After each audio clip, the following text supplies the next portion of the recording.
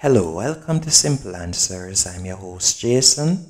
In this video, I'll be showing you how to filter chat in Twitch or how to change chat filter settings on Twitch.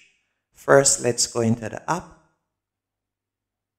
Once in the app, you'll normally see some channels recommended for you.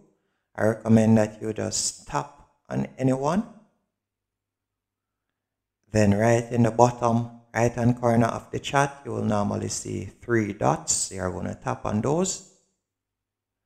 Then you'll see chat settings and you're going to tap on hide offensive language. And here you'll be able to edit the chat filters. For instance, if you would like to see discrimination, you can simply turn that off.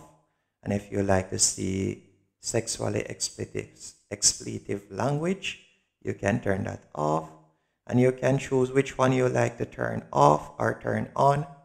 And that's it. That's how to edit or change chat filter settings on Twitch app. Hope you found this video helpful and informative. If you did, be sure to hit the like button and subscribe. And thank you for watching.